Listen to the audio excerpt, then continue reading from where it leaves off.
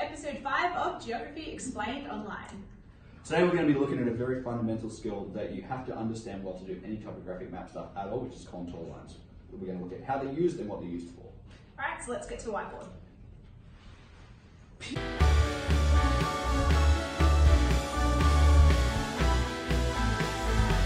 Alright guys, so what are contour lines used for? Essentially it's just a way to show a three-dimensional surface on a two-dimensional map. All we do is we join up lines of equal height together, and from a bird's eye view they make concentric circles to use to show elevation. Okay, so behind me we can see we've got a mountain. Obviously this is a side-on view. So how would we show this three-dimensional shape, side-on view? How do we show it on a contour map? Well, it would look exactly like this. So now we have our top view. We have these concentric circles, the top of the mountain's right in the middle, and as we go down the mountain, we go to the outside.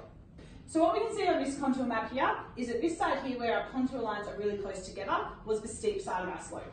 This side here where our contour lines are much more spread out is a much more gradual slope. So to go back a few videos, this side here would have a much shallower gradient than this side here, which would have a very steep, almost one-to-one gradient. Okay. So we've got two examples here of a side-on view of a mountain and the contour line view of that same mountain. I've done my dots here to line up the areas of equal height, and as you can see here we've got a nice evenly shaped mountain, and with contour lines, obviously bird's eye view, each of these contour lines represents those areas of equal height. So you might have them with a contour interval of say 50 meters, so 100 meters, 150, 200 sort of thing. Down the bottom here, I've got another example. I've got a mountain with two peaks. You can see I've got two lines here of equal elevation. Now there's two big contour lines around the outside, but because we've got two peaks of different heights, we've got one line there that's sort of broken up by the dip in the slope. That is the two bigger circles here, and I've got one more peak across the top. So again, bird's eye view, a mountain like this would look like that with an extra contour line there. Okay, what we're going to show you now is how to actually find the height of a place when we're looking at a contour map. This is a really common question that you'll get in the HSC and all of your geography tests. So first thing we need to do when we look at a contour map like this is to work out the contour interval. And all that is, contour interval, is the difference between each contour line. And it's always going to be the same amount. So it's always going to go up each contour line by the same number of meters. You can see there's numbers on every second line and they're going up by 20. Sometimes people confuse that to think the contour interval is actually 20, but it isn't. Very important to remember, the contour interval, as Ms. Coburn said, is the difference between every line. So even though every second one is numbered, every line, it has to be taken into account with the contour interval. So every line there is 10 because each line goes up by 10. So as you can see from this example here, we've got 150 metres above sea level, clearly marked. Next one's not marked, but it goes up by 10, so 160, 170, 180, so on.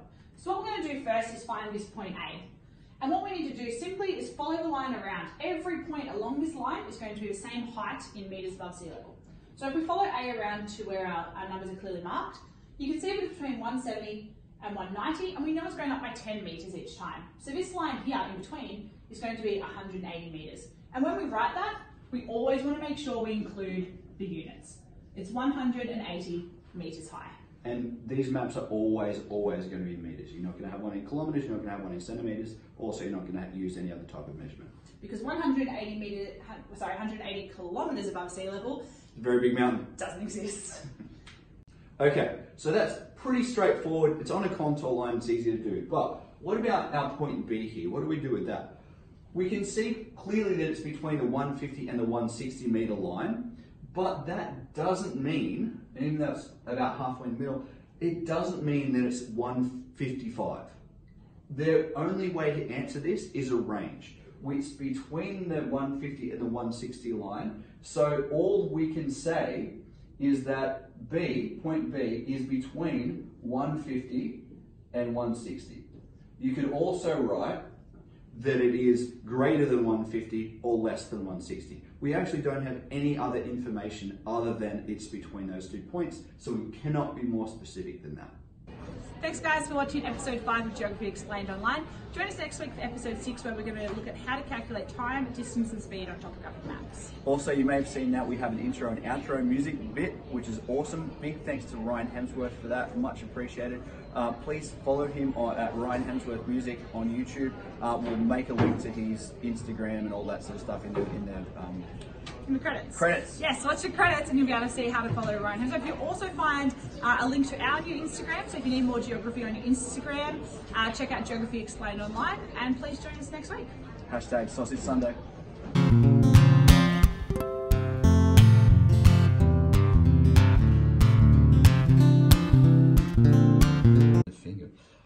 Okay, so I'm telling you, they look like a cowboy. I don't know why he just looked like a cowboy. Alright, that's a weak double one, guns. isn't it? Do the double guns. See you guys next week. Thanks.